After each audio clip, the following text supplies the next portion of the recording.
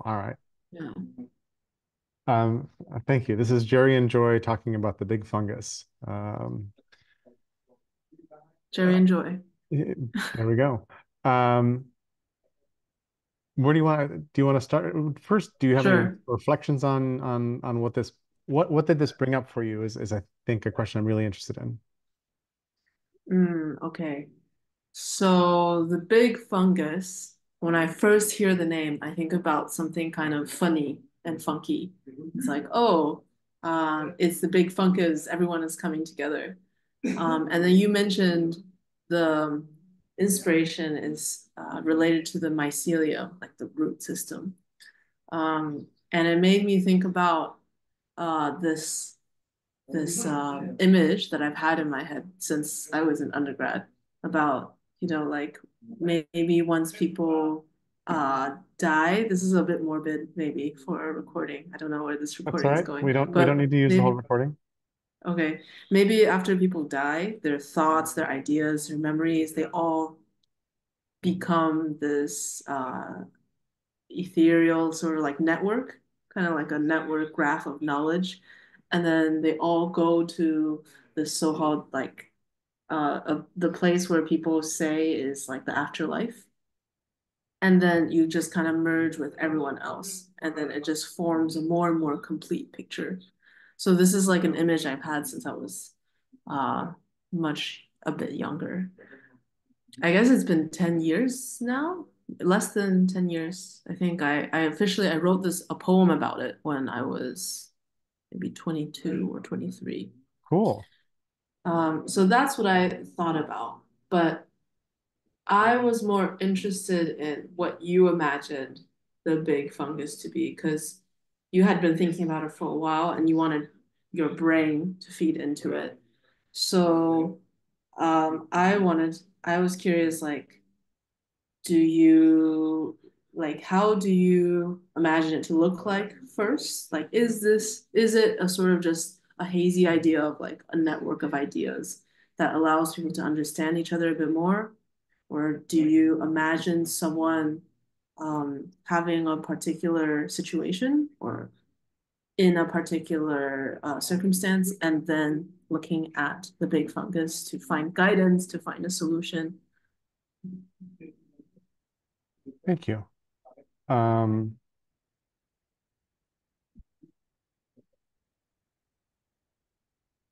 So I've been feeding one mind map for 26 years, coming up on 27 in December. Wow, that's going to happen soon. Um, and I have an unusual experience here because I have knowledge that accrues in a repository that is quirky and scares a lot of people, but highly functional for me, highly functional. And from that, I had a bunch of thoughts about, oh my gosh, other people like other tools, but if we were sharing what we know, we could maybe get society moving a little better and faster towards some good results. And then I thought, well, there's been multiple projects to try to create some kind of big database or big whatever.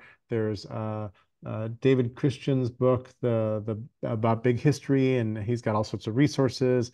There's a bunch of other things trying to do this, and you could use a pompous name like the global knowledge base to solve all the world's problems, or better, we could try something sort of tongue in cheek, something funny, but also something that draws on the power, metaphoric power of mycelia, which lots of people, it's very funny how many mycelial fans you run into in the world.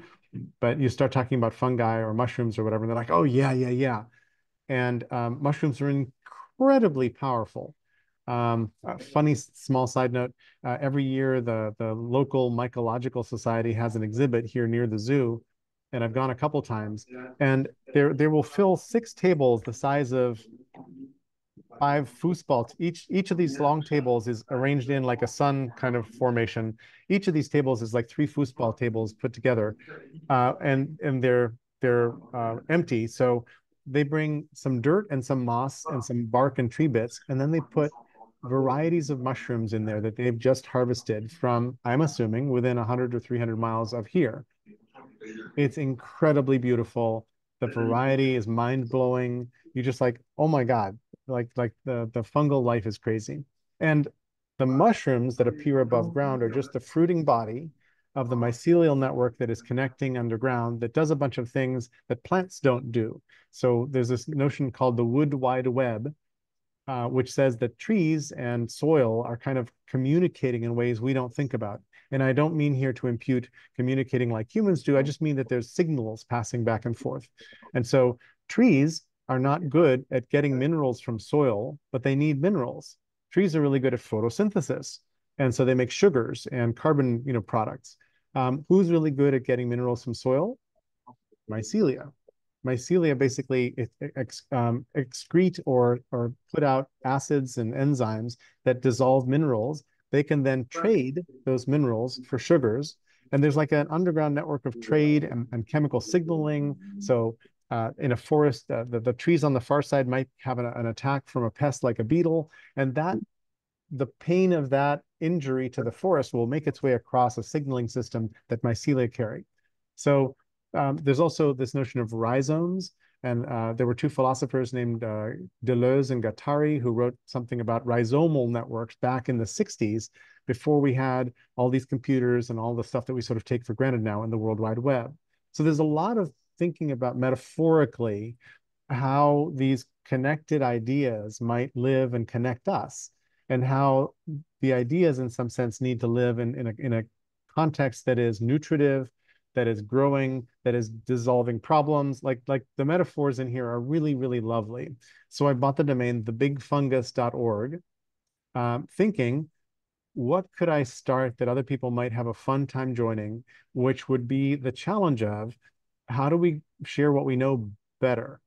And I happen to be addicted to this brain-like tool, but I also don't have any conceit that um, more than a little tail of people on the planet are going to like that display or that way of looking at information.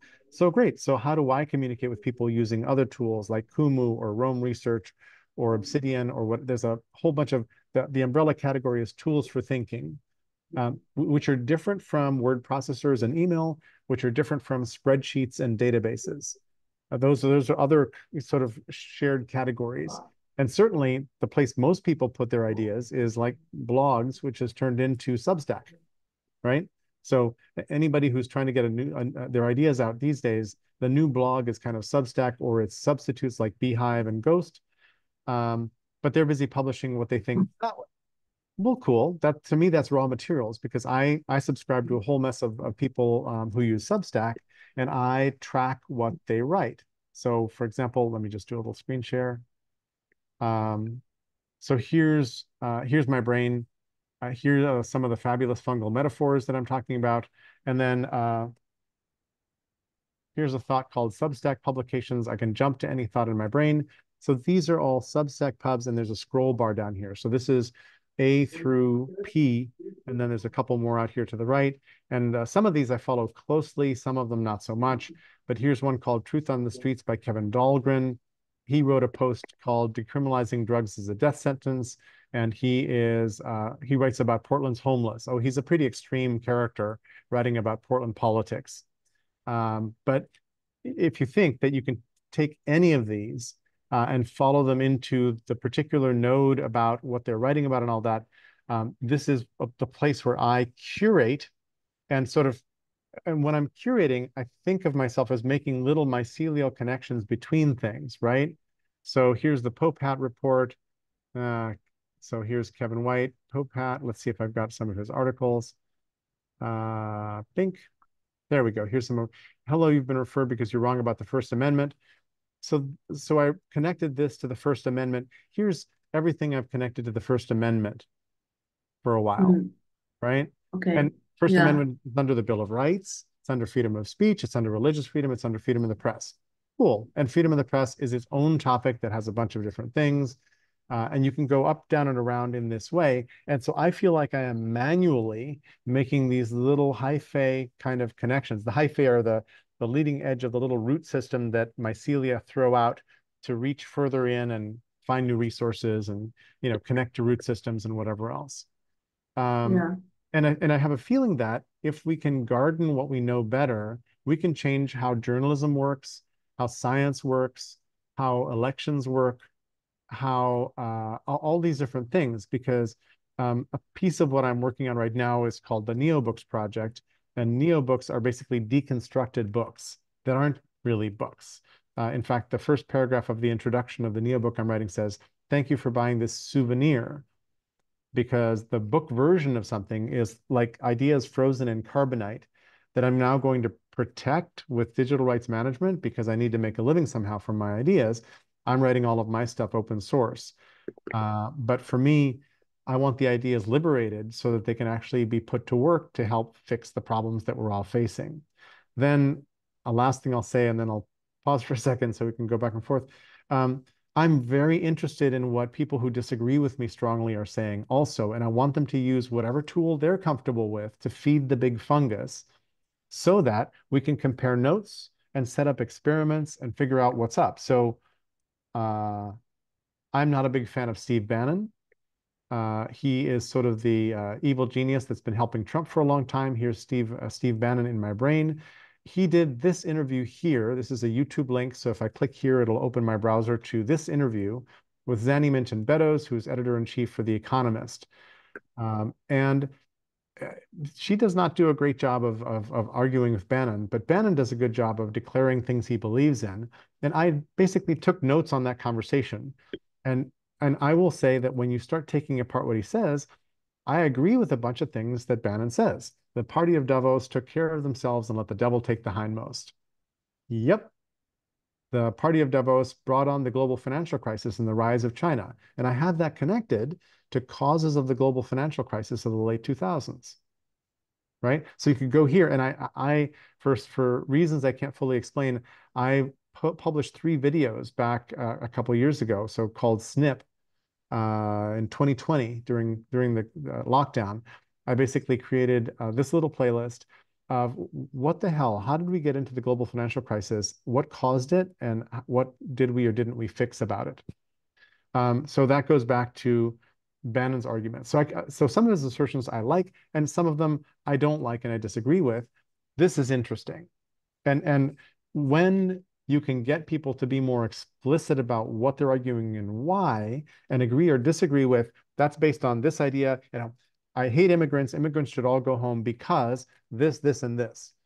Then at least you can have those conversations. You can also discover that we have more in common than what separates us, which is an important lesson for me. And Jo Cox, the member of parliament who was stabbed to death in Britain, that was her famous saying. So I've got Jo Cox here, and basically we are far more united and have far more in common with each other than things that divide us.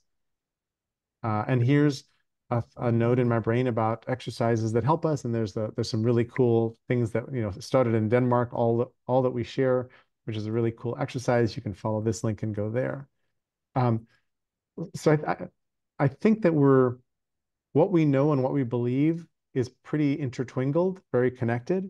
Um, Another favorite saying is Ted Nelson's "Everything is deeply intertwined." I'm one of the few people who has a single big brain file. I don't have a series of different brain databases. And I do that because I have no commercial reason to separate them, but also because I can kind of get from everything to everything, and I need it all to be in the same place. If it weren't, I would have a problem trying to figure out which brain file to add something to or where something was. Where for me, it's like, it's just all in here. But as you can see, even in a relatively full screen, it's not that confusing because everything is deeply intertwined. Is a quote from Ted Nelson. It's one of my beliefs. It's about global unity. He wrote about that in his book Computer Lib Dream Machines that was published in 74, which is one of many visions that have inspired builders of global brains like um, the Big Fungus. Mm. So now I'll stop. I no, it's good too. Um, but as you were talking, I mean, first it's good for you to like share your entire logic because that helps. And as you were sharing it, I started looking at everything you were showing through the mycelium metaphor that you were talking about earlier. And I think it could be helpful to actually really commit to that metaphor and see where it goes. So in the mycelium metaphor, you have the hidden part, like versus the showing part. So the hidden mycelium versus the fruiting body. Yep. And oh, I recognize this. I remember he said, "Oh, I'm feeling something." This is, So I agree with what you're saying. This is, I disagree. okay, and then Without interrupting you, which is what I'm doing right now. gotcha. So if let's say your brain, if Jerry's brain is the hidden mycelium, and it's sort of let's say getting minerals, and the mushroom itself that we associate is the fruiting body, then what would be the metaphorical fruiting body in Um, this situation? funny you should say that. Uh, so the NeoBooks project that I described a moment ago, um, so books are mushrooms. They're fruiting bodies out of a body of ideas, but so are presentations, so are video documentaries, so are other kinds of cultural artifacts that we know of and point to as a thing, right? Mm, Books, because uh, they disseminate. well, They exactly. disseminate. Well, because they rise above, we cut them off, we eat them, we read them, whatever. But also mushrooms are when mycelium needs to reproduce and travel, because the mushrooms are what carry spores, and spores are the reproductory system. So you're exactly right. It's the dissemination of ideas through these well-known cultural artifacts, and the because the most notable of those is the book. That's why I call this project Neo Books. But I'm not really interested in writing books. And I think of a book as a roll up of a bunch of nuggets of information that should be reusable and that should be alive. So each nugget in a neobook is a community maintained page. I mean, I will author a bunch of nuggets for a neobook I'm writing about design from trust, because that's what I'm doing right now. But I'm writing them all to GitHub, which is a public repo repository of Markdown files. And the reason I'm using GitHub is that that makes them publicly accessible. And GitHub has an awkward but useful way of having other people suggest changes. GitHub also lets people fork what I've created. The first thing you do when you look at somebody's work in GitHub is you fork their repository into your workspace. Then you look at it, make changes or whatever, and then you suggest changes. I like that work style as a way of improving the mycelial nodes. And then you might decide to write a mushroom, to basically to write a book yourself. And if you used some of my nodes in your book, rock on. I would love that. And by doing so, we're violating one of the unspoken assumptions, or maybe even spoken assumptions, of how books work, which is that every chapter, every segment of every book should be unique and written by that author, unless very carefully otherwise specified. There's fair use quotation, quotation rights and all that kind of stuff. But we expect every book to be original and unique. I expect a book is just a it's just a map around a cluster of nodes in the mycelial network of ideas that have to come out and manifest. And we might have two books that have a very different conclusion about what to do, but the first half of our books might be the same, because we're building our books about ChatGPT and its influences on the world. And we agree entirely on the history of ChatGPT, the power and effects. We just disagree about what's going to happen to it. Awesome. And they wouldn't have to be books. They could be videos. They could be speeches, whatever. And once you do each of those artifacts, once you have the book, you connect it back in to the mycelial network, right where its closest node was, right? Mm-hmm. I think so. It sounds like in this metaphor, so let's say the brain is the mycelium and then the fruiting body is the dissemination um, part of the information in the mycelium, or like the valuable resource in the mycelium. And I'm not sure I And agree if, with the thing you just said. mm, Yeah. Can I interrupt you there? yeah, go ahead. Because I think the mycelium is the valuable resource. We in society have mistaken the book as the important thing, or the movie or whatever. The important thing is the community of people working on the ideas and making them better. So for me, I want to invite people into the mycelial network to be curators and contributors and improvers of the nuggets that inhabit that space underground, metaphorically, where anybody then is producing artifacts that other people will go and read or watch or whatever, which will hopefully attract them into the network to come be contributors and collaborators. Now, Wikipedia is always among the 10th most visited websites on the planet. the number of people who actually improve Wikipedia compared to the people who use it, it's a really, really tiny number. So I'm kind of thinking there will be a similar kind of balance between the number of people busy doing what I'm obsessively doing every day, which is feeding my brain. Other people are obsessively feeding other note-taking systems or tools for thought.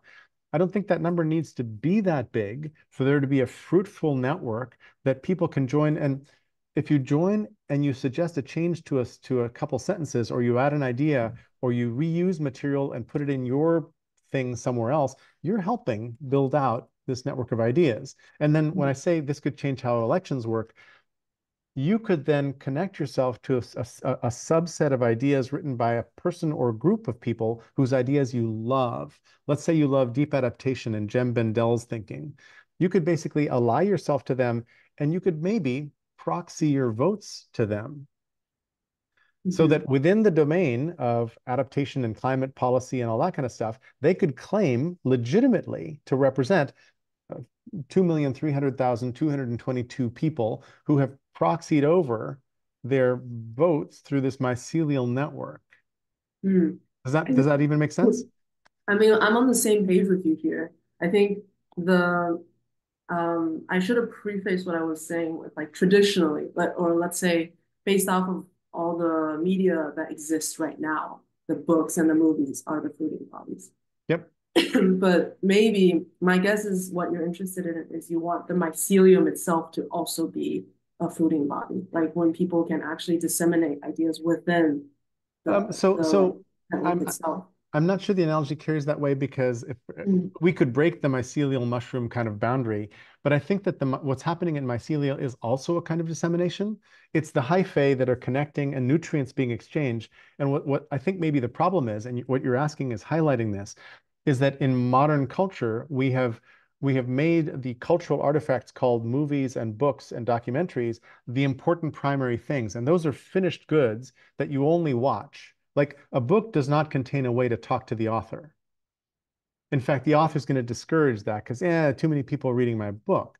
Now, nowadays, with YouTube and with media and with Substack and whatever, and comments on Substacks and comments on YouTubes and all that, a good author will actually participate in those communities, but still, they're participating in some random little comment threads that are lost on some.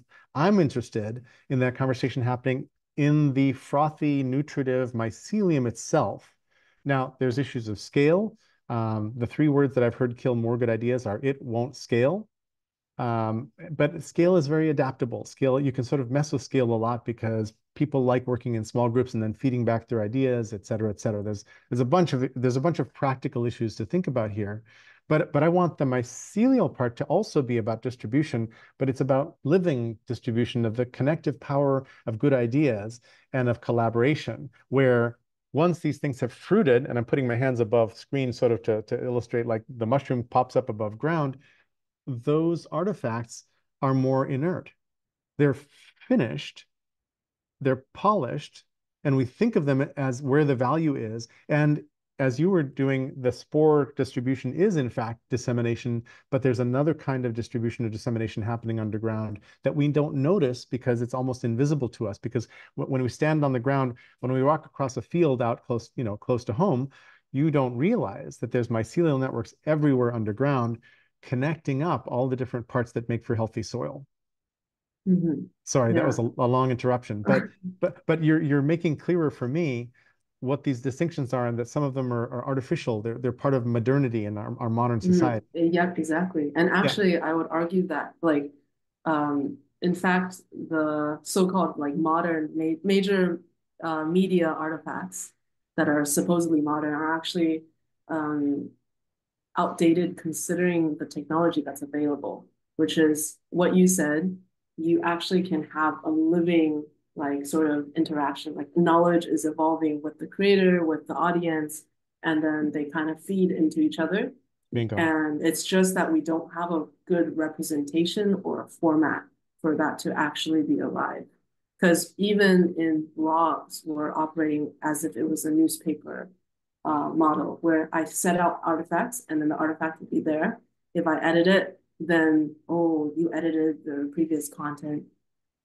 So in that sense, I feel that the mycelium itself can, like if there could be a format for the mycelium, like or a process for users to contribute, people to contribute to the mycelium, and a Yes. way to view it that allows for this living, like pulsing change that's accessible to everyone.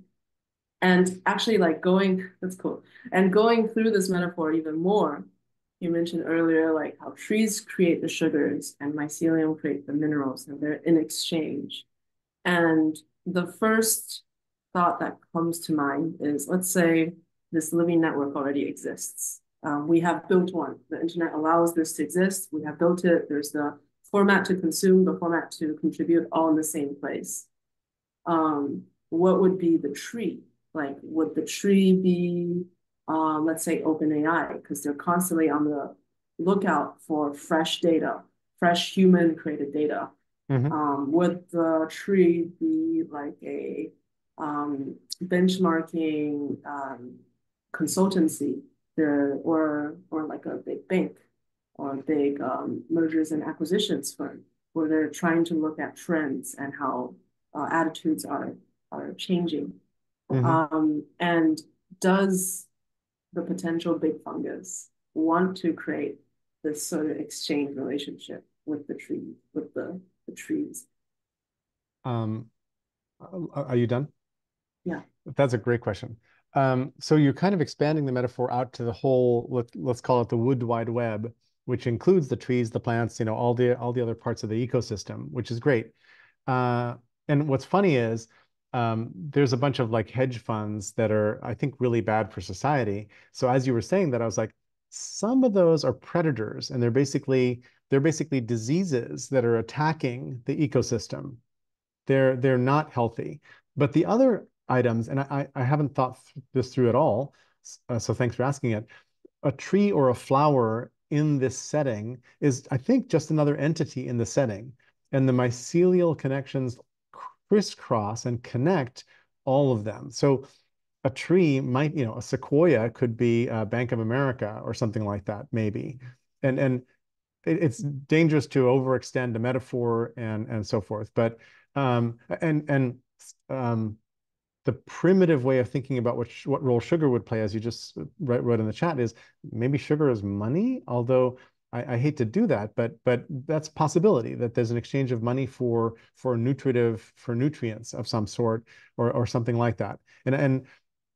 And I'm trying to be cautious about overextending the metaphor because sometimes the metaphor will get you in trouble as much as it elucidates because suddenly you're trying to live up to the metaphor, but it's not actually resonant with what happens in the real world. Also, I put in the chat a video that I published a couple years ago called "Today's Internet is Stuck in Mainstream Media Metaphors," which means we're way deep into the internet revolution. It's 94, 95 when we get the internet and the web as a public utility. And you would think we would have figured out how to think better together and talk better together through it. But um, Substack is like a magazine, like a newsletter, and YouTube is like television and movies. And we have email, which is like, guess what? Mail.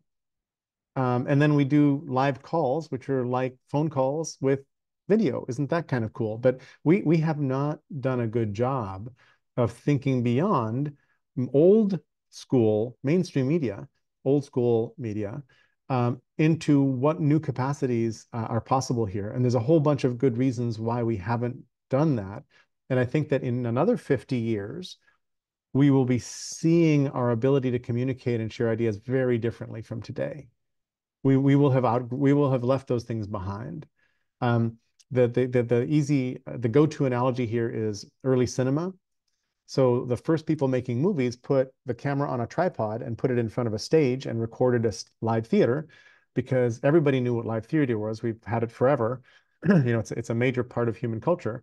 Then somebody says, "Hey, what if we put the tripod on a little dolly and we roll the camera around? And what if we sort of cut and then intersperse and mix the film and move things around and shoot from here to there and do cuts and editing?" And all those things were invented, and we get the language of cinema, and now we have movies as they are, which are a plateau above, but still very limited, right? And so we're now inventing the rhetoric and patterns of how this new way of thinking together might work.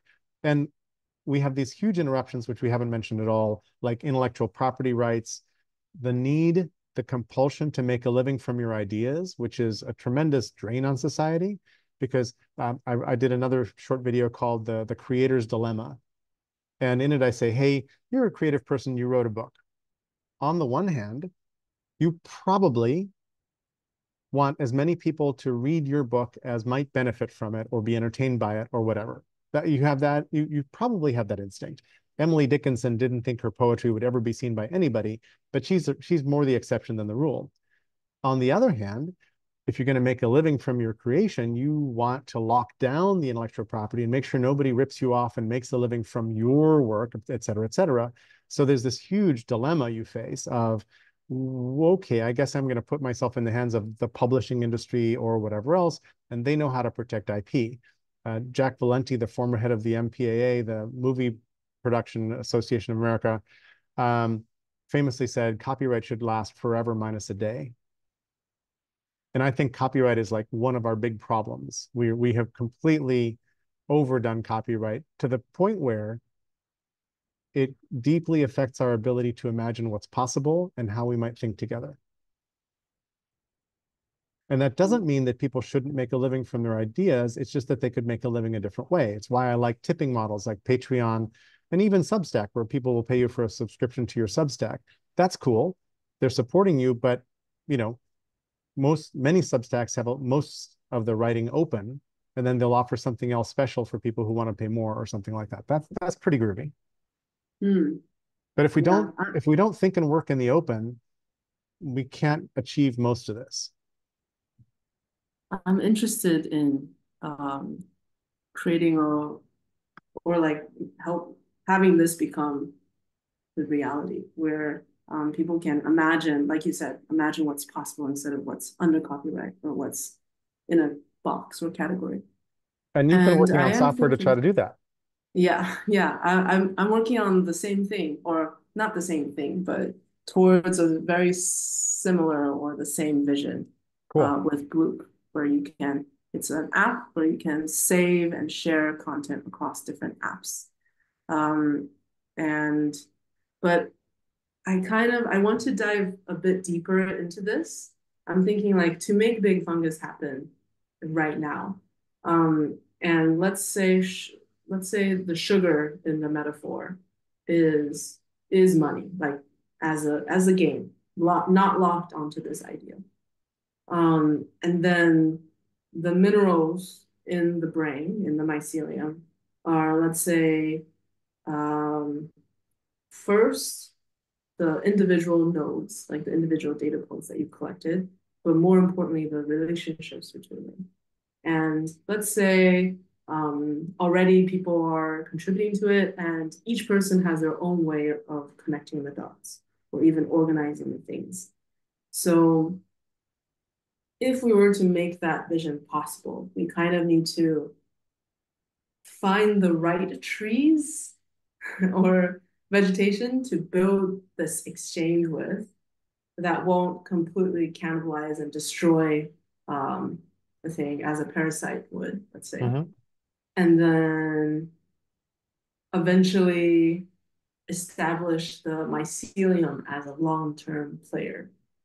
So for the purpose of this metaphor game, I'm trying to think what would be good exchangers of sugar. And I'm also thinking like in terms of marketing channels, Mhm. market makers, people who could help the Big Fungus actually catch on to an existing community instead of, let's say, individuals or like, let's say you as a champion of the Big Fungus trying to reach out individually, like one by one, getting people to join.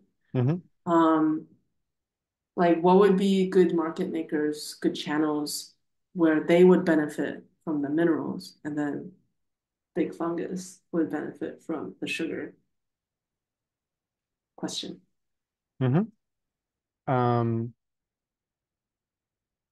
so a couple things. I'm I think money is important, and money also really sort of can corrupt a lot of dynamics if it's used in the wrong way in different places. And one of the issues I just pointed out was, intellectual property overprotection in order to lock down flows of money.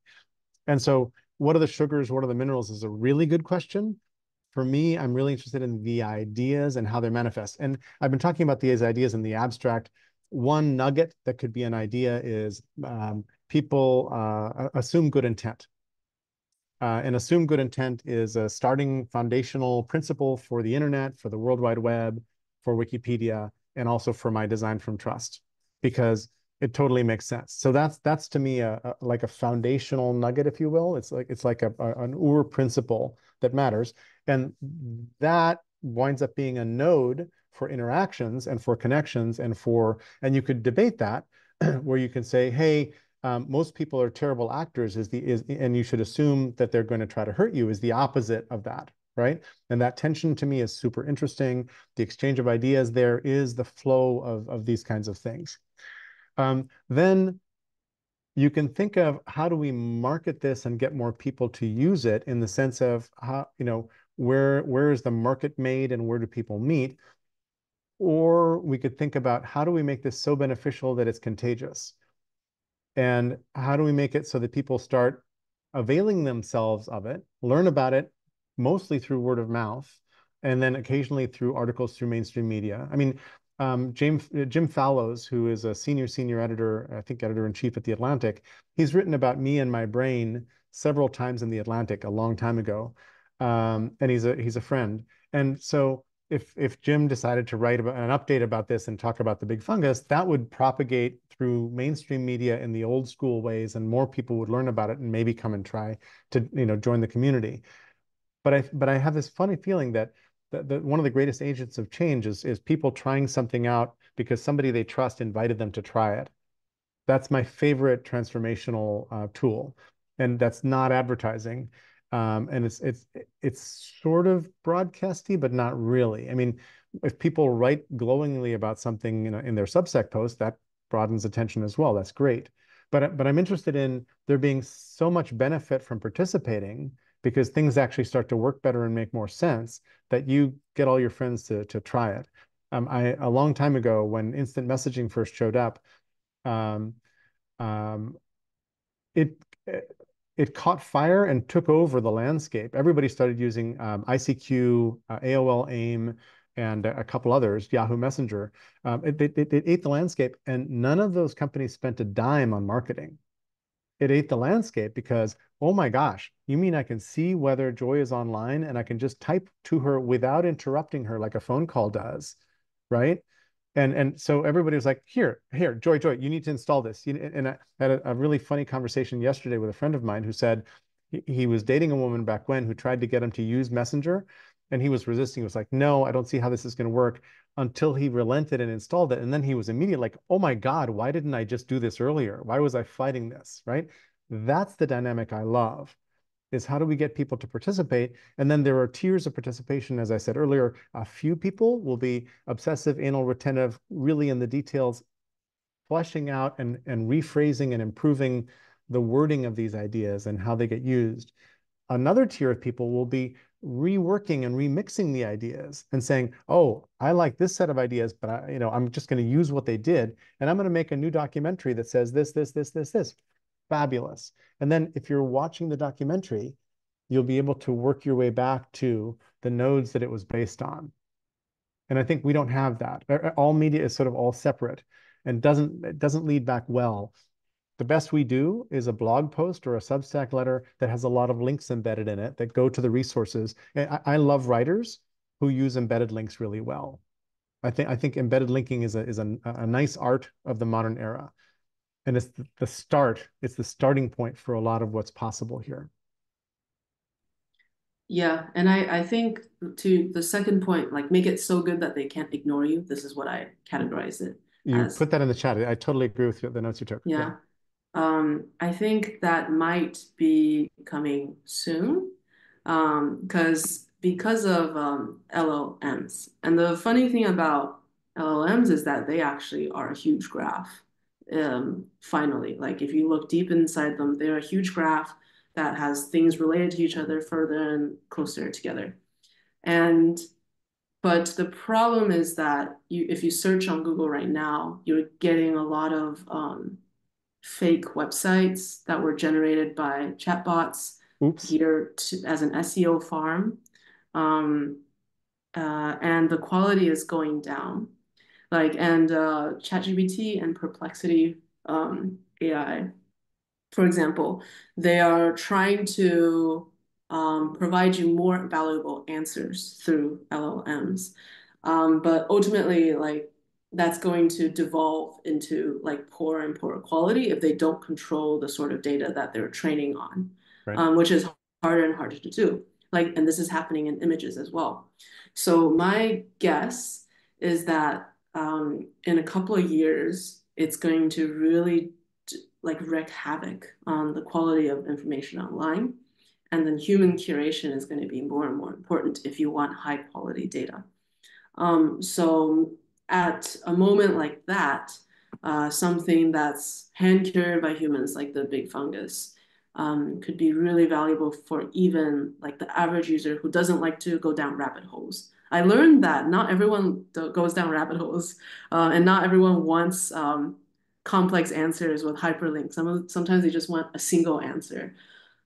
So maybe the key to the Big Fungus working once the situation arrives, which would be to make it easy to use for people who aren't interested in complexity, who aren't interested in being wrong.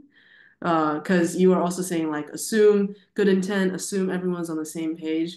There's a lot of people who um, don't want to, and or like they're not incentivized to do that. It doesn't mean that, let's say they bump into a random person in the street, they don't assume good intent. But some people, maybe they're feeling lonely or lost or like a stranger in their home, and they just want to be reassured. They want to be proven right, like someone gets me.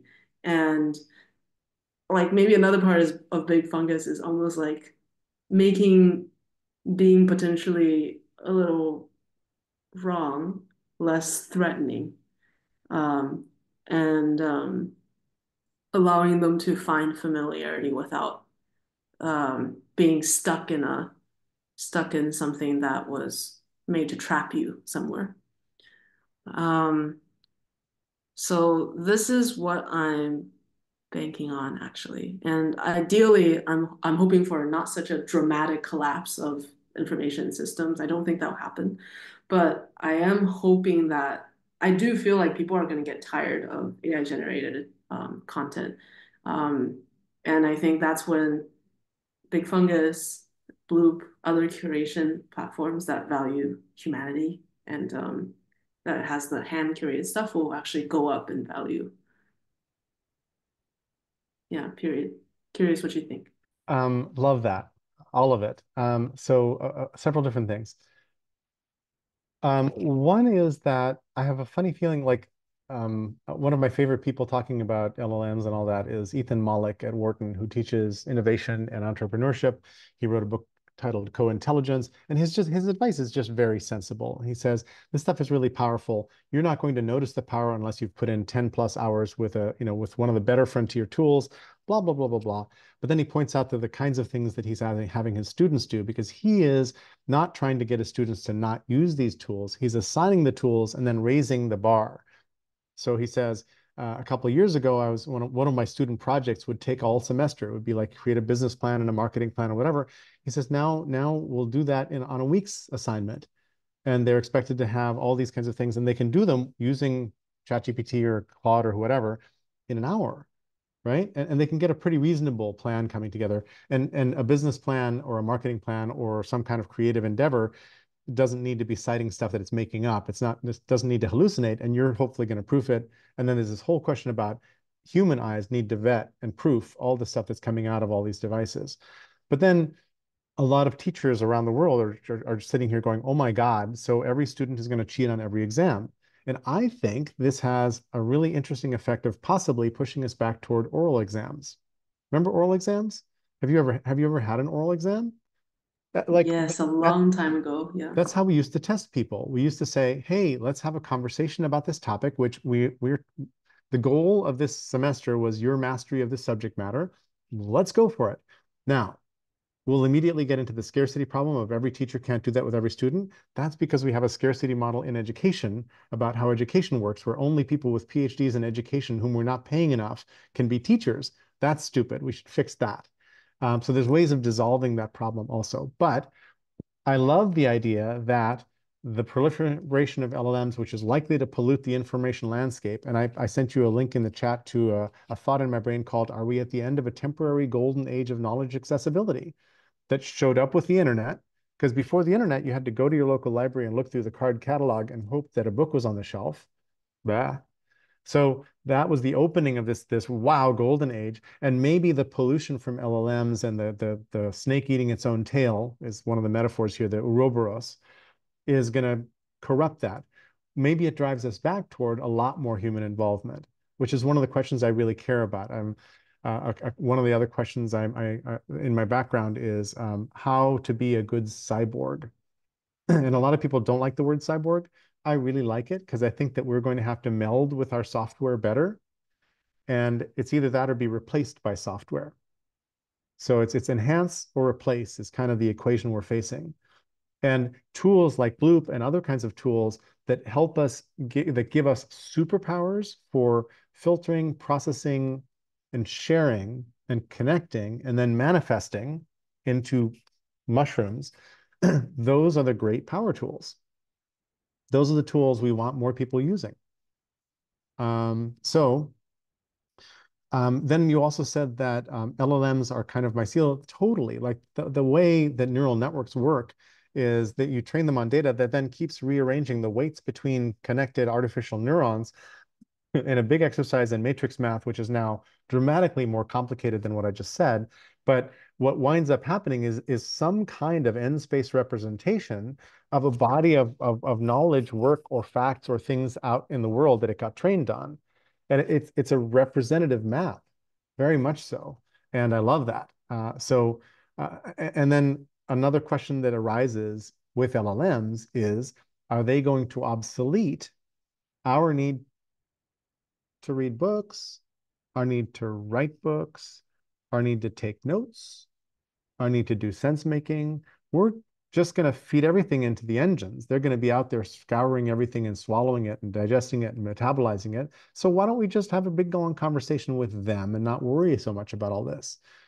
And I think that's incredibly dangerous and short-sighted, like unbelievably short-sighted. I think we need to aggressively keep humans in the loop and figure out how to blend better with all of these new powers. But there's a huge danger that a lot of people are like, yeah, note taking is overrated. It's a lot of work. Why bother? These devices are just way smarter than us. And I'm thinking, I want to use these devices and intelligences to make my note taking and curation faster, more efficient, more effective. But I know that if a fact or an event hasn't passed through my neurons, I don't know it exists. I don't know it's even a thing, right? And my work curating my brain means that I slow down and have to think a little bit longer and harder about everything I curate into my brain because I'm like, is it worth remembering? Where do I put it? What do I connect it to? What should I call it? What else can I learn? I go through that little loop like 60 times a day, Mm. right? Yeah. And and I'm and also thinking, yeah, it's go ahead. fruitful, it's Sorry. useful. No, go ahead. Yeah. I was thinking about, as you said, okay, first, something I wrote in the chat. So you said sharing, curating, manifesting. And I feel like that really represents well what the big fungus will need to do. Um, it needs to do all the three things really well. And then, but related to what you were just saying, which is when I curate things, I spend a lot of time to figure out how it's connected. And in the future, people might look to this as maybe a better source of information than traditional search engines. This also raises the potential of bad actors. Let's say someone who has really extreme ideas and maybe they're not carefully curating it. Maybe they're on purpose connecting it to random dots, or maybe they're even ill. They have a conspiracy idea and they're connecting it. And all of a sudden, you have maybe too much noise again. Like there's a balance that needs to be struck, and I think Wikipedia does quite well with it. Somehow, I mean, I know they have like this idea of neutrality. They have multiple edits going back and forth. They have very passionate contributors. Um, so it means that the big fungus also needs some sort of immune system uh, where like either it shows a log of what was edited and who, and then people can dispute it. And then like you can recognize things that don't make sense. There needs to be some argument happening within it too. Um, that's all I have to say at the moment. Awesome. Thanks. You triggered a bunch of other things too. Uh, one of my favorite nature stories to tell metaphorically is about leaf cutter ants, which are the little ants that are carrying leaves like in the jungle or in the forest. And you're like, what are they doing? And it turns out that leaf cutter ants can't digest leaves. They cannot eat a leaf and live off the leaf. It's like, so what the hell are they doing? It turns out what they're doing is they're carrying these little bits of leaf into their nest, where they hand them off to a subgenre of that species of ant, which mulches up the leaf matter, and they put the spit and the leaf matter on a fungus that they have a symbiotic relationship with. So if the fungus is healthy, the hive is healthy, and the fungus metabolizes the leaf matter and oozes some nectar and also little tasty globules of fungus that's what the ants all eat. It turns out that the subset of ants that are at the fungus face have a white powder all on their thorax and all over here. And so biologists like scraped that off and said, what is this stuff? Why are they all covered in powder? That powder is a complementary bacterium that is like an inoculant to protect the fungus and the ants against external invaders. It's almost like a vaccine. I'm sure I'm screwing up the metaphors because I'm not a life scientist. But somehow nature has figured out to put complementary bacteria to help them keep this area clean of things that might actually harm the fungus and therefore harm the hive. I also think of myself curating my brain as a lonely ant at the fungus face. And that phrase right there is the birth of the big fungus metaphor for me. So I've been sitting here squirreling away for 26 years, putting 60 odd things a day into my brain because when I started using it, I covered startups and I was interviewing startups and I put them in my brain. Who funded them? Who did their PR? What category are they in? Who competes with them? Who are the principals? What are their product names? I would just do that over and over so that at the end of the day, when a journalist called me and said, I'm writing an article about buddy lists or instant messaging, while we were talking, I would bring it up and my unaided recall of buddy lists is maybe 10 companies. My brain has 300 or 600 or whatever, all the ones I've heard of, because I was just note taking compulsively along the way and knowledge accrues, it accumulates, right? So, so that's one whole big thing. Then, and it's related to bad actors because when I say assume good intent, for example, it's not naive assumption. You have to be aware that people are bad actors out there. There's plenty of bad actors out there. There's a distinction I really like. It's between being defenseless and being undefended.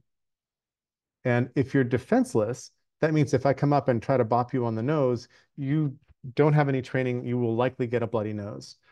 If you're undefended, it means your hands might be down in a resting position, or you might not look like you're in a defended position. But if I try to bop you on the nose, you will block my blow and be able to defend yourself. I think it's really important to be undefended. And that means being smart about how to defend yourself, being vigilant about possible attacks and what might happen. So set the naive thing aside. This is not about blind willingness to accept that everybody's good. It's not at all that worldview. It's just a worldview that says when you start with a positive offer, and I don't really like game theory, but in game theory and tit for tat games, the winning strategy is to start with a good first offer. Like start with something positive. That's the winning strategy. I'm like, good. So game theory sort of plays out. Game theory to me is too much outside of how real humans work to be all that useful in thinking about humans. But I think it's important for these systems in the big fungus to be undefended and then to be permeable to points of view they really hate. So I used Steve Bannon as an exercise earlier because I think he's an evil genius.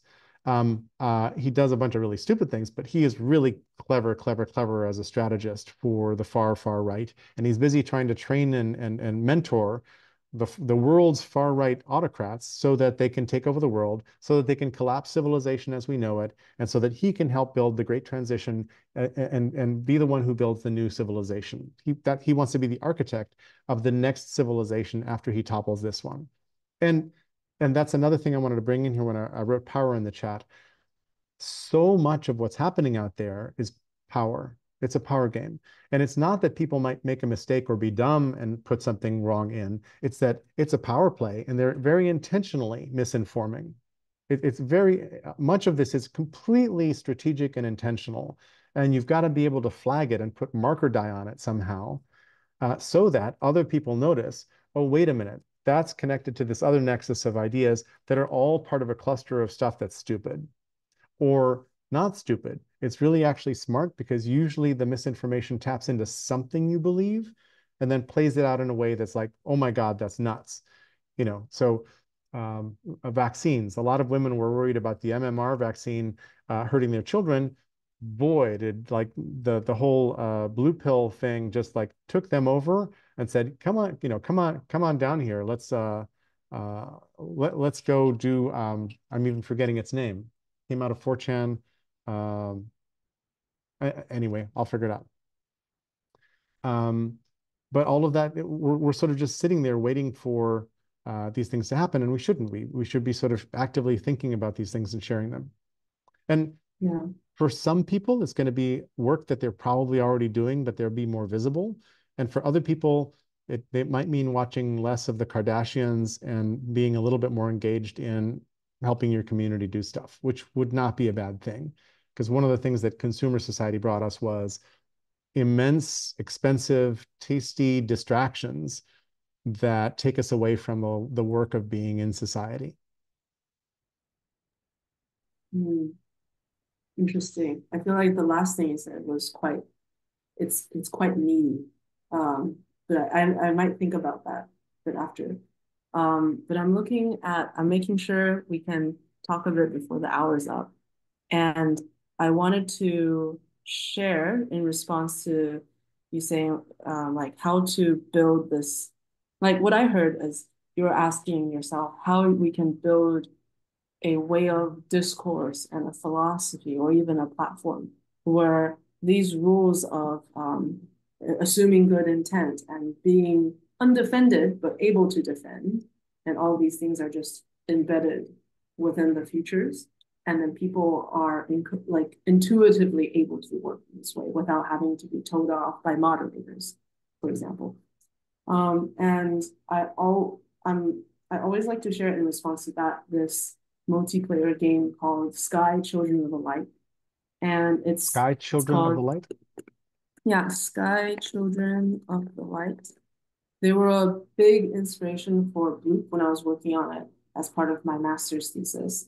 And then also Bloop when I was funded by Techstars and I had the money initially to build out, a lot of the features I had in mind. Um, and as for the initial run, like we ran out of money and also the market changed. So now I'm having a different approach with a similar idea. But as for what the game did, is that they were interested in creating a multiplayer game where the people were kind to each other, they were helping each other, and they communicated without hurting each other and stuff like this. And they found it really difficult in the beginning because a lot of multiplayer games were based around shooting, Mhm. winning over someone else, and there's a natural instinct for some people to troll in this situation. And they just iterated, and they took away so many features and added new ones. Like they took away the ability to chat when you meet someone for the first time. They took away even the ability to see another player's build before you, like both of you consent. via this candle exchange. And Cool. then you build up your a friendship through mutual giving. Like you give each other's candles that you earn through your daily quests in order to be able to hold hands, to transport to each other, and then eventually to chat. And That's then great. they also take away that ability to give personal information in the chats. So like in the beginning, you're just interacting with like motions and emojis. And they also found that in order to encourage this sort of collaboration, the levels at some point need to be impossibly hard. And the evil bosses, like the opponents, need to be unbeatable. So like you cannot win over them. So Wow. everyone is like a teeny like child of light. And then as you progress over the levels, it just gets impossible. Like the only thing you can do is hide and help each Wow. other through the terrain. And then so like the first playthrough, I remember at some point we had like I had comrades, I had friends, maybe like 5 people together, but maybe I only knew 2 of them. One person knew everyone, so he could hold hands with everyone. And when we completed the final level, I felt like I had just gone to war with fellow veterans, and we had made it out. And Wow. it just creates such a strong emotional bond. But I saw their development speech, and they were saying it took so long to figure this out. They made several versions where people were just trolling each other Yep. or not able to help each other.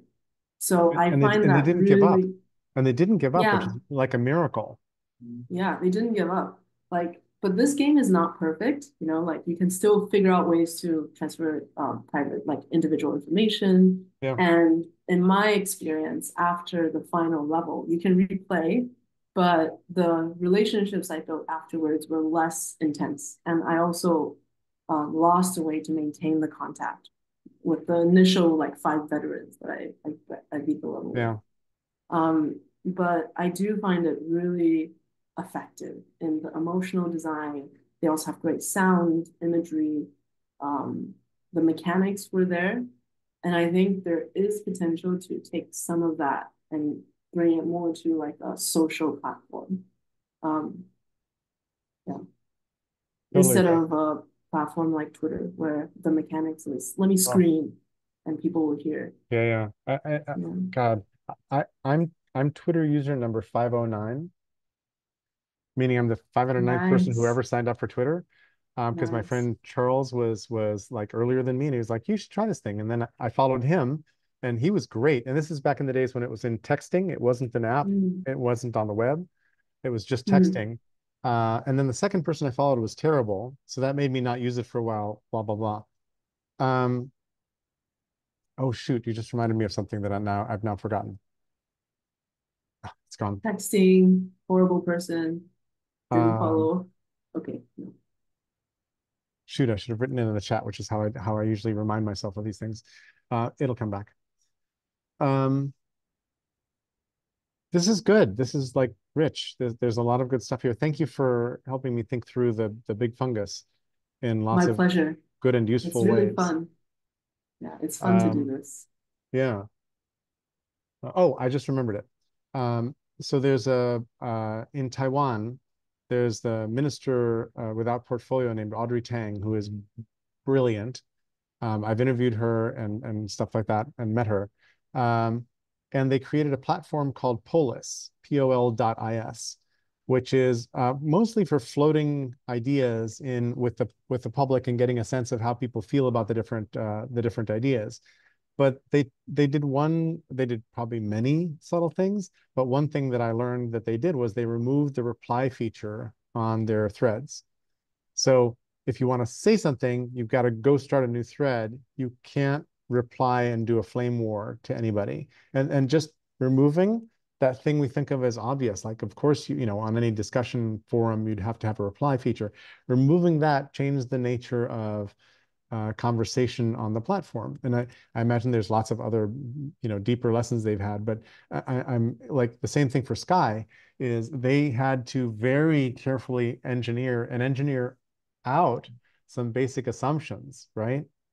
And then Mm, in real life, when you see what they look like, and that influences what we think, and all mm, of our unconscious biases show up, and all those other good things, all those other messy things. So games allow you to actually mask things better. I really liked back in the day of text adventure games. You know, you were in a dark forest, there are mm, paths north, south, and east. mm, In the social games like Muds and Moos very early on, um, I loved that it was text only. And I regretted when we started getting more visual because in text only, like you'll get young men who turn into a woman's persona online, and then without knowing it, they suddenly walk around online as a woman, which is I think a very different experience from walking around online as a man. And mm, and then they walk a mile in someone else's shoes without thinking they were doing that. And I think mm, you learn life lessons that way that are really good. And I heard a story about two kids who figured out they loved Nintendo or something or Sony PlayStation, and they became great buddies, and they were on opposite ends of a political divide. I think Israeli-Palestinian or something like that. They were, or Pakistani Indian. They were, very opposite politically and would have avoided each other or never met otherwise, but they managed to become deep friends through a game. I think those things are great. And I think we should mm. also play more in order to get to know each other. So Yeah, that's a, that's that's a a that's a part of this whole thing. It doesn't all need yeah. to be serious. It doesn't all need to be serious play, although people like serious play. Hard fun is good. Jane McGonigal has a whole riff on this that kids don't want to be like mollified. She's got this sort of model. She and Nicole Lazaro also have this model of trying to bounce between, oops, too hard. And what you just said about make it impossible was really interesting given this model, right? Because they're breaking through that boundary because you kind of want to solve it and go back in order to bond with other people and get to know and love the place. Mm. But I think Yeah, and we need some kind of place online that we can get to know and love one another. And I think that's mm, a huge design challenge. It, it's mm, it's way harder than what you just described the Sky team going through to figure out their one game. yeah, yeah, Because it's making true. things simple, the way you phrased it earlier, is hard. It's really, really hard to make it easy. Mm, yeah. I'm gonna look for the speech they did where they went through all the details and I'll send it to you. Um, I think we can learn some things from game design. Sounds awesome. Wow. Thanks. Thanks, So Jerry. shall we wrap this call? Yeah, let's do that. Really appreciate it. Thank you. Appreciate you too. Thanks, Jerry. Bye bye. More soon. Bye.